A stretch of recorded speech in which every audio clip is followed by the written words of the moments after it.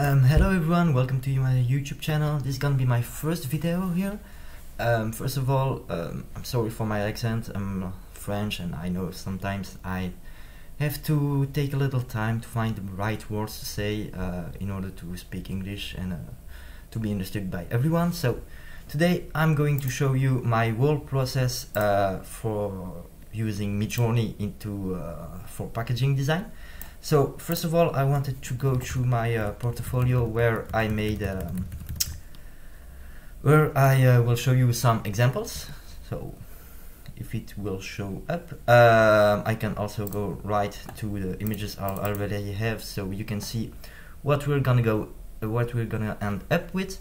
So to see the whole packaging, the final results, well, here is one example of something I made. I was really inspired by Midjourney, so let me just pick the right images. So here we are, and these are some examples you can get. I know sometimes when you have to design a packaging, it's a little hard to find inspiration, and you have to look at what others did.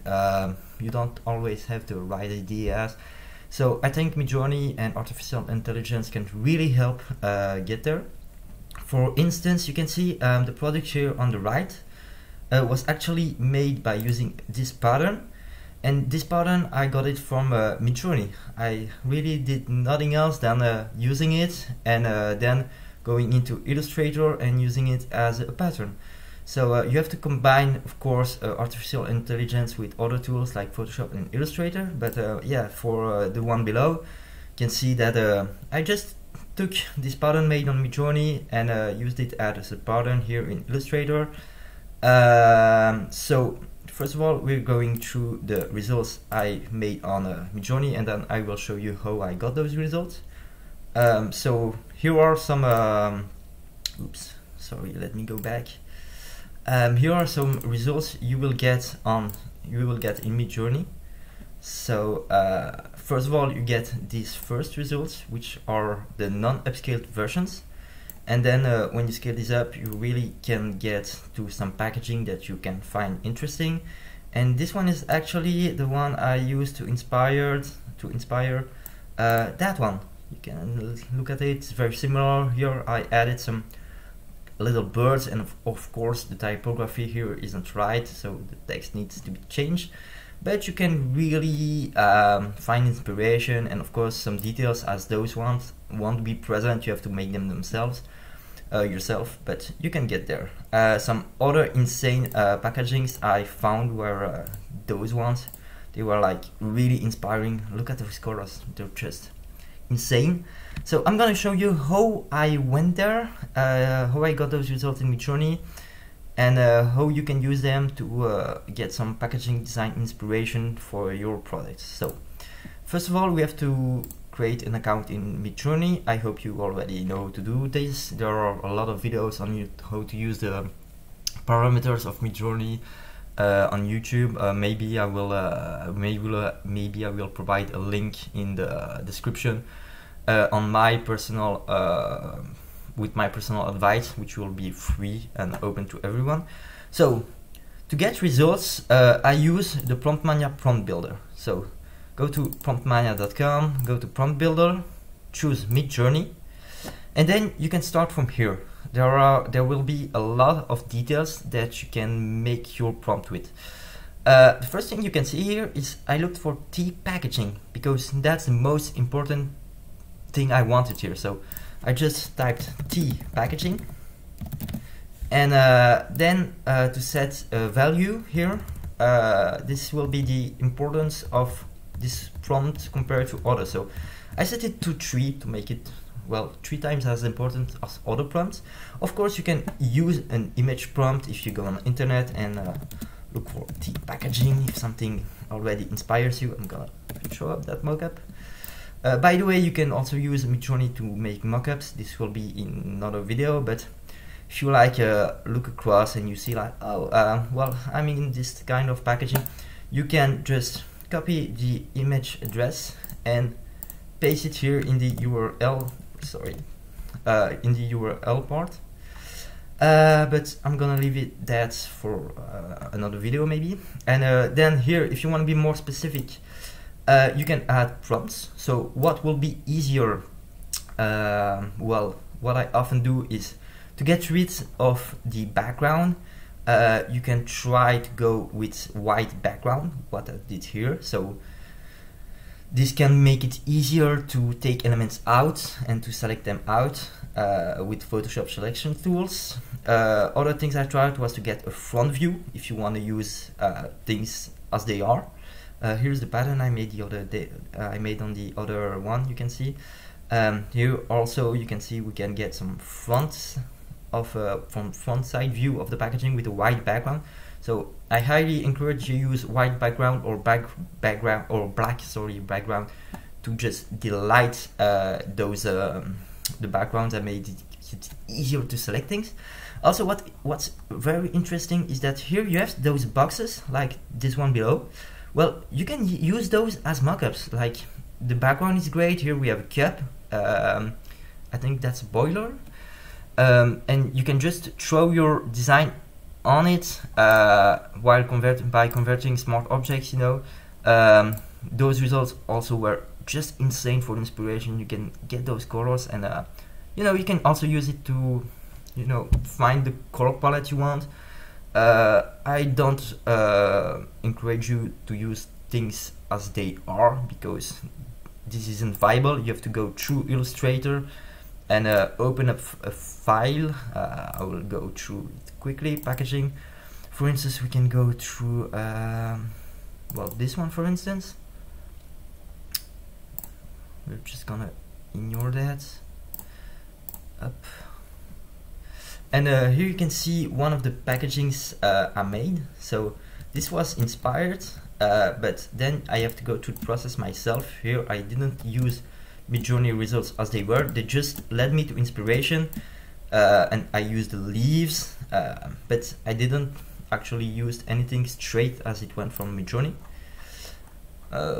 Well, so it was with, you know, this kind of packaging just gave me inspiration. But of course you can use I used the pen tool, for instance, here to get this these leaves and the branch in Illustrator. Then I changed it a little, but it really helped with finding some ideas.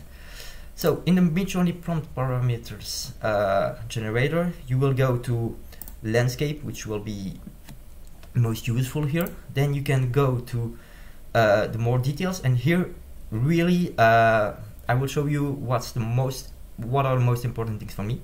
First of all, the art medium. If you're going for a drawing style, which I did with some doodle, for instance, well, we'll go for an example. So first of all, you have to choose an art medium. I mainly go with drawing or paint for packaging. You can also go with print if you were into that style, but it doesn't give you the same results, I will say. So then you can go up to camera. Here there's not really a lot to say about it, but because we are not making a real scene, so I will skip this. But colors, this is very important to choose the chromatic colors you want. We're going for some tea packaging, so I want something cool and color palette that goes well with doodle. When you choose one of the prompts, it will be it will be put above, and here again you can choose the weight you want to put in. So the higher the weight, the more important it will become as part of the prompt. I always suggest you first start with the main prompt, which in this case is main tea packaging, and then you go to the other ones. So we chose a chromatic palette. You can also go, of course, for others. What's important here is also high contrast, because you want to be able maybe to get some elements out of it.